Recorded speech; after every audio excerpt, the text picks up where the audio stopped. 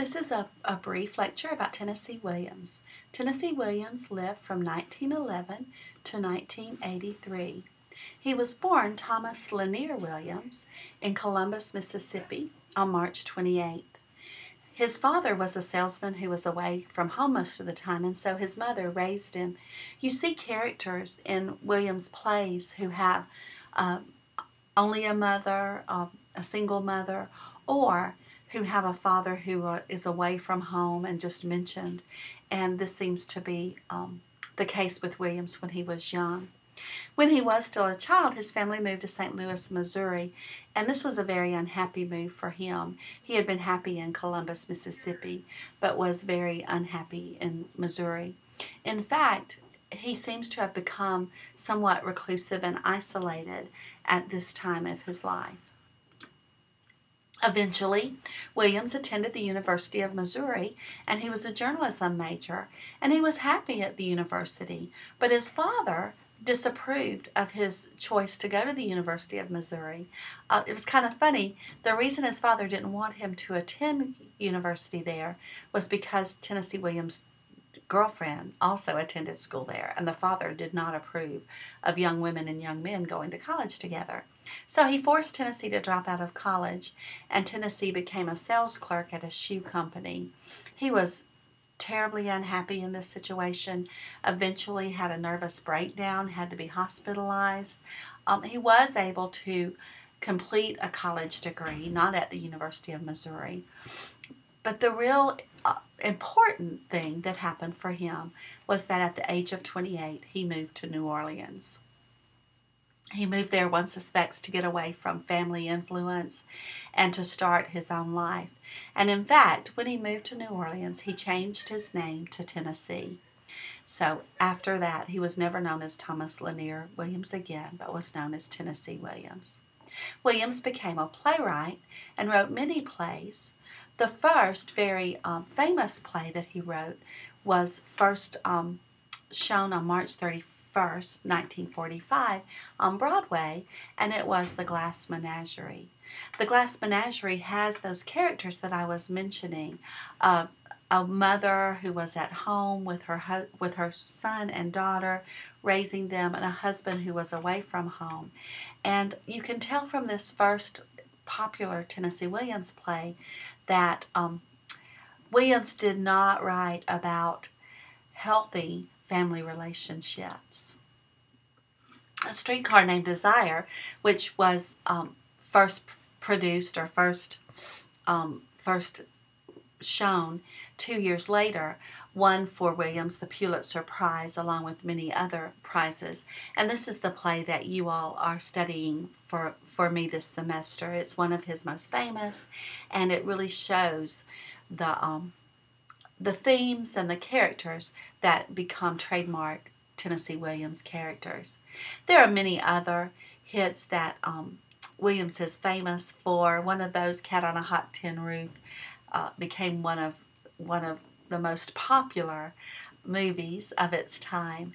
And as you see here from the ad for the movie, all the shock and fervor of Tennessee Williams' scorchingly outspoken play, this ad says.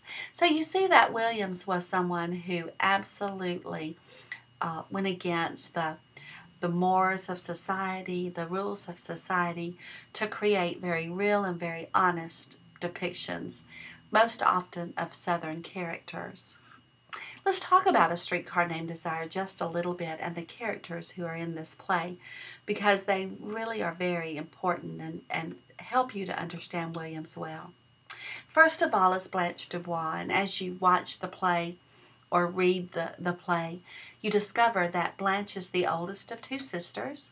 She stayed behind at the family plantation, Belle Reve, which means beautiful dream, and it was her responsibility to protect the family's heritage, the family tradition, the old South, as it were.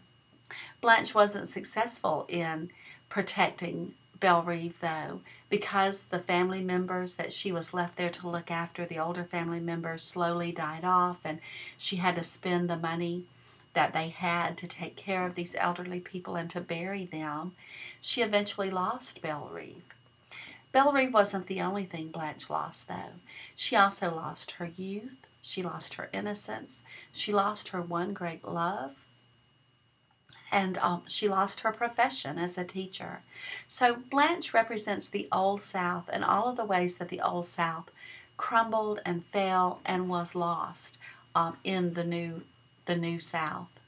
Stanley Kowalski, who's Polish, represents the New South in many ways. He represents outsiders coming in and taking over. He represents the working man. At the time that this play would have been produced and during my childhood, people who were of Polish descent were not held in high esteem. As a matter of fact, there were quite a many Polish jokes or jokes about Polish people as if they were ignorant people who were all bulk and brawn and no brain. And Stanley Kowalski kind of represents that all bulk and all brawn person who gets by on his physicality, on his physical nature. He is the man of the house, and remember that he reminds everyone of the Napoleonic Code that the man owns whatever the woman owns and so forth. And the way that he keeps control in his household is to physically injure the women who are in that household. Stella Kowalski, who is Blanche's younger sister, represents that person who tries to survive from the Old South into the New. And she's had to change quite a bit, and she's had to give up herself in many ways in order to survive. At the end of this play, you see that she even gives up her sister in order to have a life with Stanley. And then Harold Mitchell, who's also known as Mitch, and who becomes a type of boyfriend for Blanche for a while, represents that person who purely judges the world through a set of old traditions, and when he discovers that Blanche does not live up to those traditions, he can no longer have anything to do with her. There's one other character in A Streetcar Named Desire, and that is the setting of New Orleans.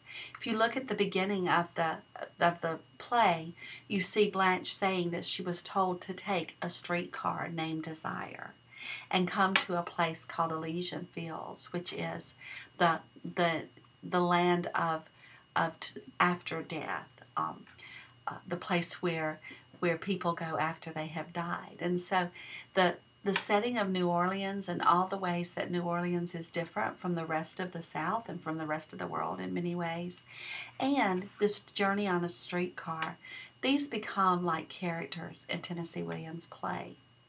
Now, what I'd like for you to do is think about the play itself. Think about the characters. Think about the setting. Choose a question that really, really interests you to answer.